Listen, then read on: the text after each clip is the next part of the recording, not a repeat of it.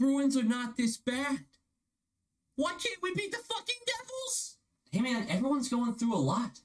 All the COVID stuff going on, like, you never know how your team's gonna perform through all that. Oh, come on. Enough with that. Every team has to deal with COVID. We all have our struggles with it. There's no excuse. Look, some teams are really involved. They have therapists. They make sure the families are communicated with really well. I mean, what are you guys doing? How are you handling it? Well,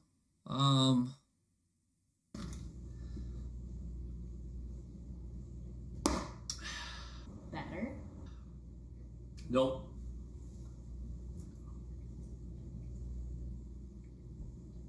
Fuck it, just give me the bottle. you know, in a healthy way. Low quality fans of a high quality Bruins team, welcome back. Well, what are you asking me to say about this game? Well, honestly, what do you want to know? What do you want to know? It was a 1-0 loss to the New Jersey Devils again. I have this thing I do. I have this thing where when we don't score the first goal, I say out loud every time, well, we're not going to get shut out. And 99% of the time, I'm right. Usually we don't get shut out. I never feel bad. I know statistically you give up the first goal, you're usually not going to win the game. But I never feel that bad about giving up the first goal because it's always in my head going, we're not going to get shut out. This year, I go into the game thinking we're going to get shut out. I believe it from the puck drop. I'm trying to think of who scores for us and no names coming up. The only names that come up are on the perfection line, but they look gassed all the time. By the way, Bergie played 20 minutes last night. We've been holding his minutes back. 20 is a huge jump. He's been sitting around 16 to 17. Fuck, Pasta played 23. Halak started this game. He looked great. He looked great. Kuhlman, in for Wags. Yay!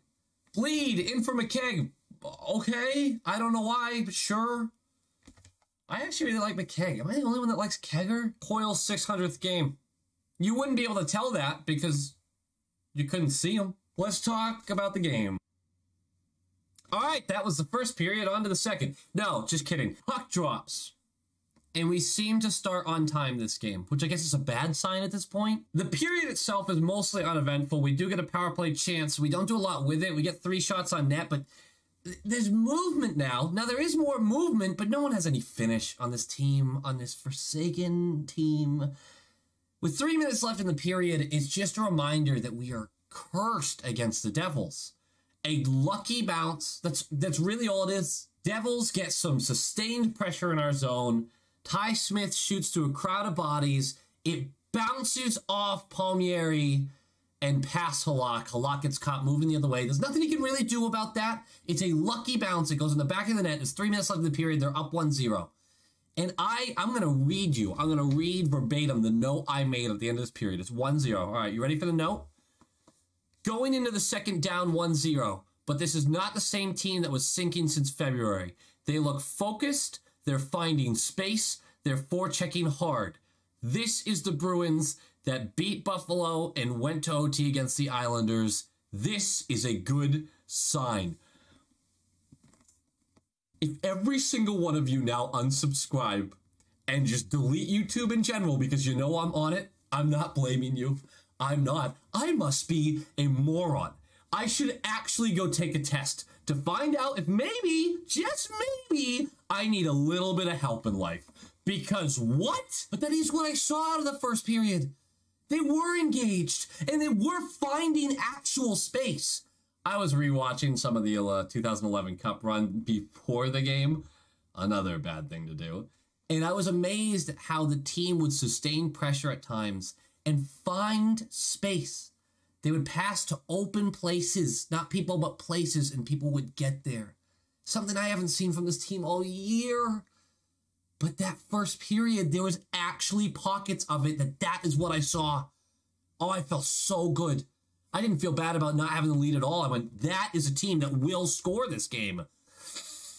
Second period starts. Freddie starts with Coyle and Senyshyn. Bjork gets bumped up to work with Pasta and Bergie. You know, Freddie was starting on that line last game. He is out of place on that line, unfortunately. He just can't play at the level of IQ that those guys have yet. That is nothing to say about him as a player, as his character as a person. He needs to grow more. That's fine. He's not ready for a first line. He'll probably never be ready for a first line. The first 10 minutes of this period, we are getting shellacked. We have no offensive time at all. The Devils are running us out of the building. 8 minutes left in the period. Cliffy to the box. We kill it. 2 minutes left in the period. Grizz to the box. We kill it. Between those penalties, Bergie went down the tunnel. He did come back. I'm not really sure what happened there, but he's okay. Here's the fun part about the second, and many of you have probably already seen Jack Edwards' take on it. My take is similar. Spoiler alert. Studnicka, with 18 seconds left in the period, gets tripped up, and it gets called. It gets called. Here's the thing. During this power play, Krejci gets blatantly tripped. And I mean, if you want to talk textbook trip, the guy's stick is between his feet. It pulls. He trips. Textbook. They're the only two in that section of the ice. It's so obvious.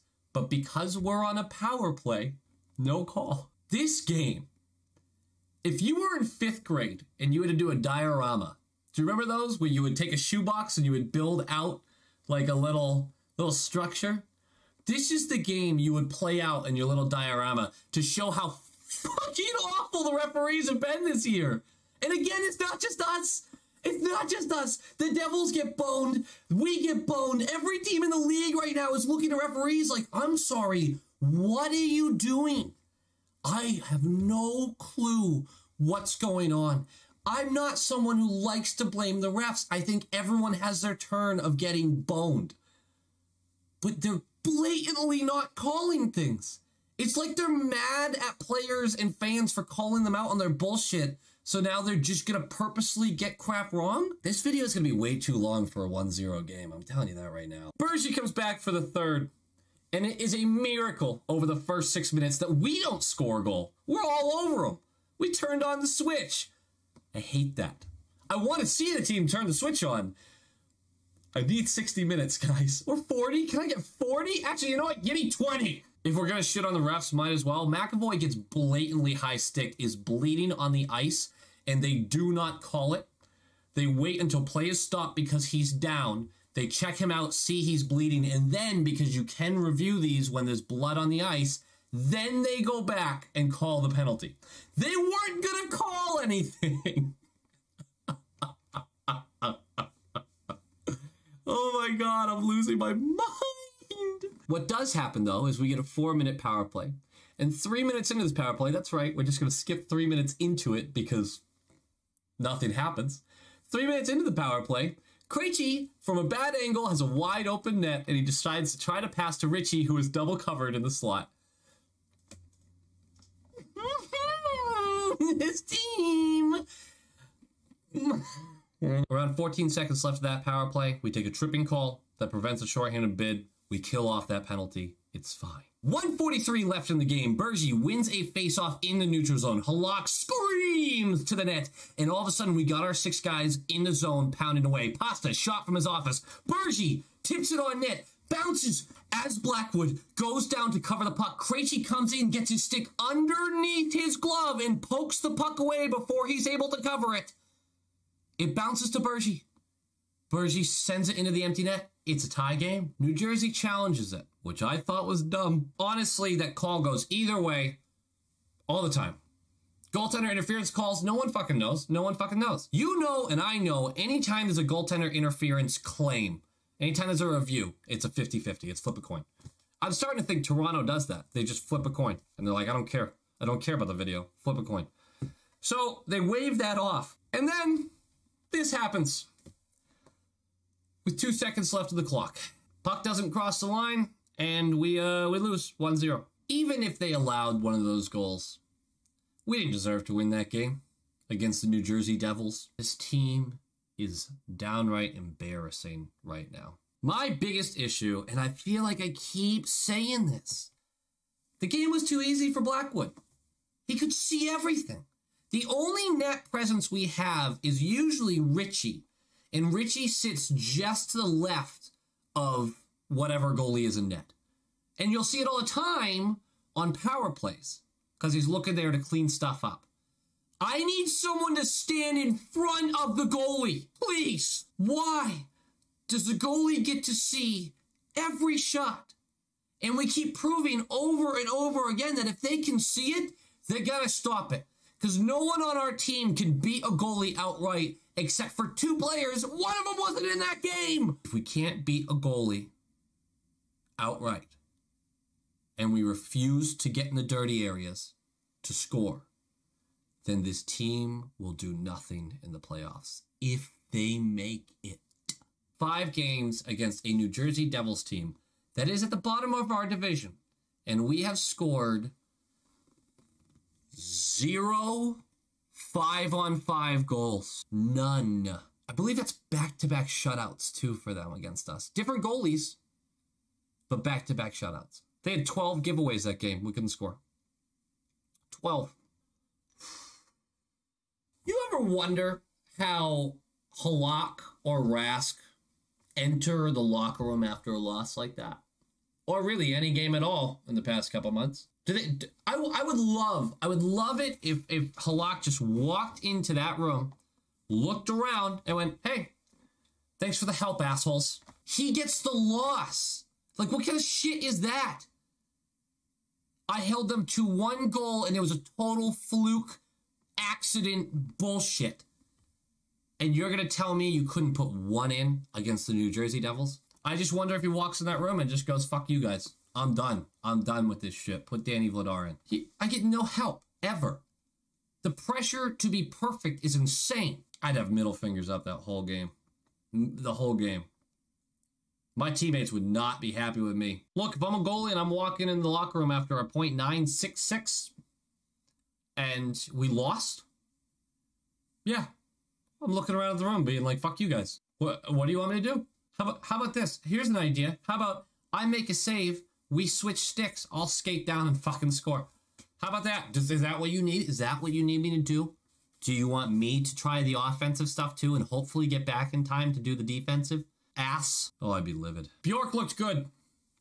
Halak looked good. Senyshyn can fly. I love him. I want him to stay on the team. Krejci actually looked pretty good this game. Except for that one decision that was stupid. And I am now officially on team need a winger. I can't keep watching this team have no offensive ability at all. It's just killing me. Anyway, that'll do it for me, ladies and gentlemen.